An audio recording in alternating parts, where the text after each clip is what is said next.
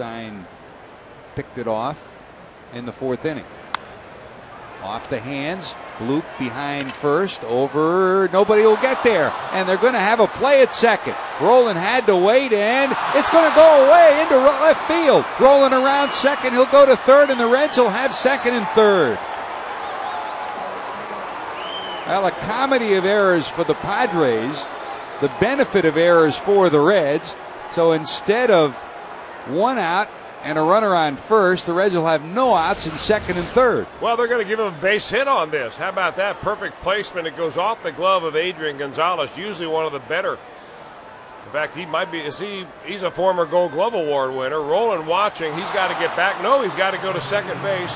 Gonzalez throws off balance. It gets by the covering Tejada. He'll go to third. And what turns out now to be a hit and an error will put Reds on second and third.